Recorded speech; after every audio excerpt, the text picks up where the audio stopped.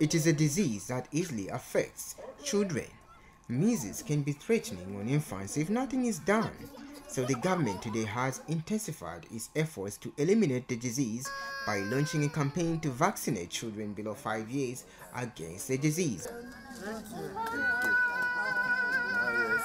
This campaign is not just about health, but ensuring fundamental rights of every child in Zambia to survive, thrive, and achieve their full potential. Our goal is simple and profound: to vaccinate 107,058 children aged from 9 to 59 months in the entire district and protect them from the harmful effects of measles. What we are trying to do for the next 5 days is to ensure that we protect our children from a disease or two diseases, measles and rubella.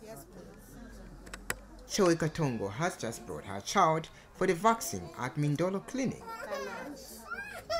I encourage the women out there to come on board and also bring their children so that they can also be vaccinated. Mrs. Ward Councillor is urging all the people in the ward to take the fight against measles, rubella seriously. Elo twala bwerera mu communities yesu tia nutwale mkwai akaka sebo kuri bonse. Teveret Sega, ZNBC News, Kitwe.